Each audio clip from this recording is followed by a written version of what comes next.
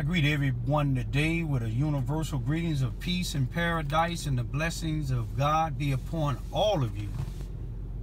I greet this greetings to all human beings on the face of this earth. I like to say I greet all people of all different nationalities and all religions.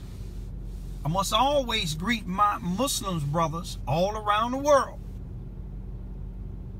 that live according to the Holy Quran.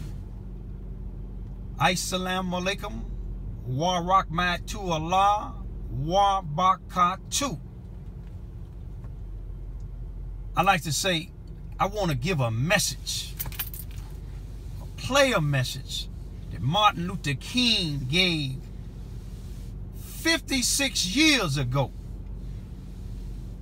And it's really, to me, is addressed to people of color, especially the black people. Some people may see it as being racism, but they can see what they want to see, because blacks, since the Mayflower brought us over here by force, our forefathers over here by force, we haven't been treated fair. Now, you have these sellout blacks. They consider themselves and their families and friends being treated fair because the people who oppress us, they give them what they want to help keep us oppressed. God has sent a lot of messengers: Martin Luther King, Malcolm X, Marcus Garvey, Rosa Parks, Harriet Tubman, and a lot more, to wake up our people. Noah preached for 120 years telling people it's going to rain. It was a joke to them until God allowed him to complete it. And when he got in that ark, everybody wanted to get in, but Noah couldn't let him in if he wanted to let him in. God sent me down here to Charleston, Missouri, southeast Missouri, the Boot Hill, one of the most prejudiced places I ever been in my life. And not saying all white people are prejudiced. They have the worst police department, I believe, on the face of this earth. You see, they let this police chief, Robert Bobby Hearns, stay in power only because, not that he qualified, only because his uncle, Warren E. Hearns, may he rest in peace, was the governor here in Missouri once upon a time. And his auntie, Warren E. Hearns' wife, Betty Hearns, was a Missouri state representative, which she didn't win her other term. That's the only reason he there. All you have to do is look how many blacks is on the police department. One black sergeant, and if you test him anywhere, I guarantee you he wouldn't be qualified to be a sergeant or police. You never see him in the courthouse. You know why? Because he don't have the education. He's not even qualified to be a police officer. He was grandfathered in. Look and see why all of these police officers for the Charleston Police Department is steady leaving this force, black and white. Now, you have some white good ones on the force that's trying to make a difference. And they do make a difference when they own. But you look at some of my YouTube videos, I wasn't able to get to protection by some of the police officers here in Charleston, Missouri. But one thing about it, God see it all. Same with some of these preachers, bishops. These churches in this area, to me, is a joke. And if you're not a part of the joke, then you shouldn't be offended. But some of them, that's all they doing is just getting money. These organizations, Susanna Wesley Family Learning Center, Lincoln University, I used to say the Sykes and Extension. Anytime you a university, period, and you got people that you know corrupted, you see what I'm saying? Letting drug dealers take children's arounds in your van, letting individuals that don't have driver's license transport food and everything else to these government programs, letting alcoholics work for you for $2 or $3, and then you getting hundreds of thousands of dollars. You're not taking care of God's business. But I want y'all to listen to what Martin Luther King had to say. You know one thing about him? He knew what was going on in this world, and he knew what it would take to change it. And there shall come among them a great leader, who with his wisdom and understanding shall break the chains and bonds which bind them, unshackle their wrists and ankles, tear cobwebs from their eyes and ears, and thereby make them free. Ladies and gentlemen, we give you the Negro Moses of the 20th century, Dr. Martin Luther King, Jr., in a rally held at Los Angeles, California, June 17, 1962, as he addressed a gathering on the problems of civil rights and equality. And here is the Reverend Dr. Martin Luther King, Jr. at Zion Hill, as he talks of the dilemma and the challenge. The dilemma and the challenge facing the Negro today. You will remember that it was in the year of 1619 when the first Negro slaves landed on the shores of this nation. They were brought here from the soils of Africa, and the Negro lived amid this system of slavery for 244 years. For all of these years, he was a thing to be used, not a person to be respected. And even after slavery ended, the Negro discovered that he was confronting a new type of slavery, because racial segregation is nothing but slavery covered up with certain niceties of complexity. And so the Negro lived with physical slavery 244 years. He has been a victim of racial segregation for almost 100 years. Now the Negro's dilemma is this, and it's a serious dilemma.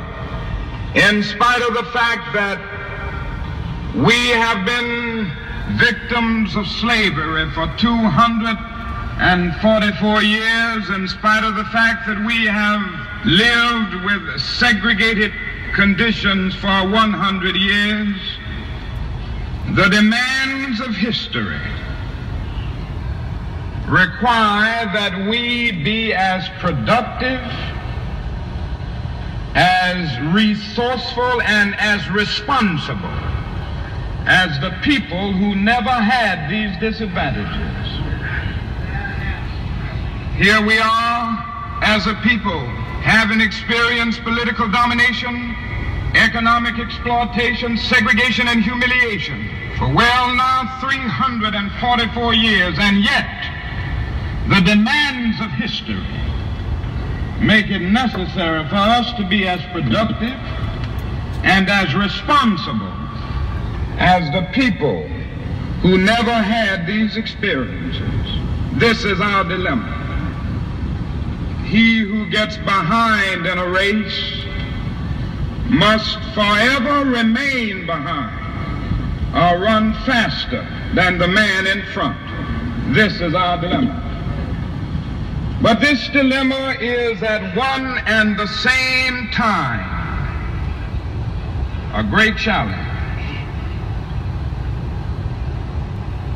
We are challenged to mobilize our resources, to mobilize all of the constructive forces that we can muster, and to make a creative contribution in the life of our nation.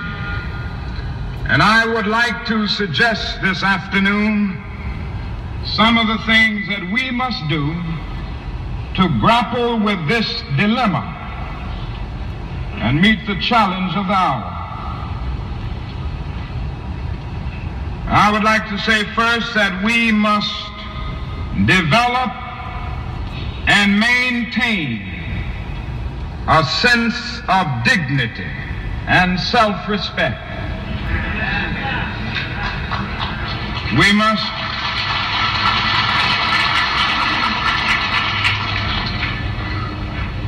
must not allow anybody or any force to make us feel that we do not count. We must believe in our souls that we are somebody, that we are significant, that we are worthful, and we must walk the streets of life every day with this sense of dignity and this sense of somebodyness.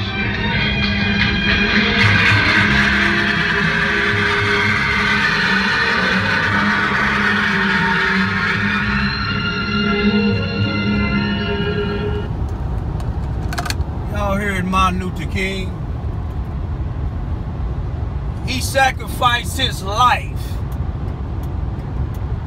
that we can be treated equal, that we didn't have to go through what we went through in 1619 when they brought us over here, brought our forefathers and foremothers over here on the Mayflower.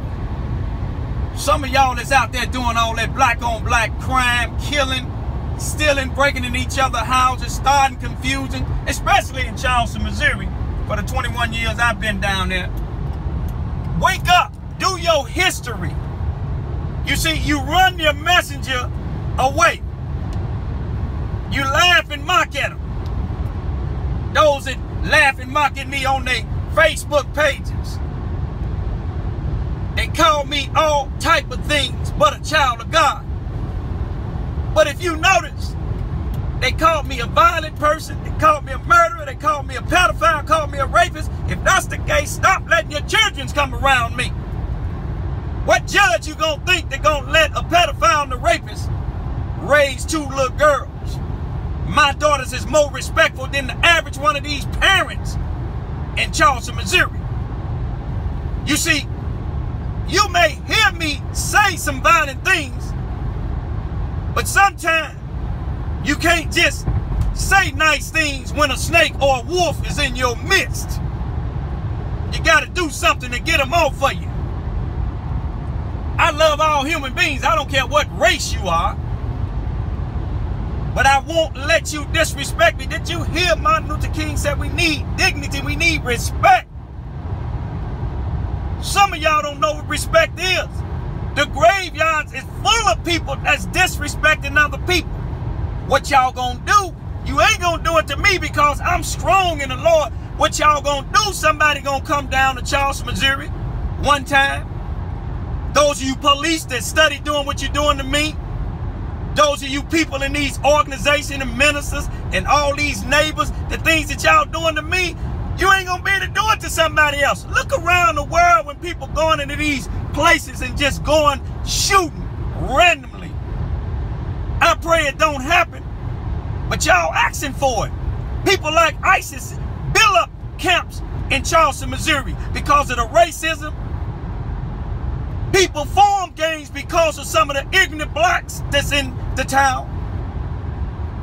But I'm not going to let y'all turn me around. Y'all educating my daughters to show them what a mother shouldn't be, what a parent shouldn't be. I don't care what y'all say about me. I'm going to keep on keeping on until God tell me, let the peace be still. Now you go put that on your Facebook page.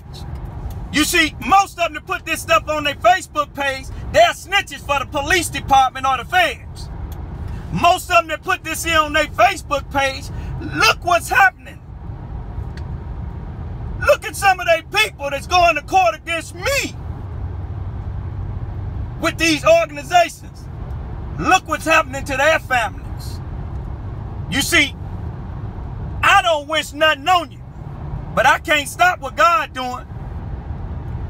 God don't like you messing with his people. I'm going to go and leave you with peace and the blessings of God, but you can't stop me. Only one can stop me is God. I'm going to say peace, be still.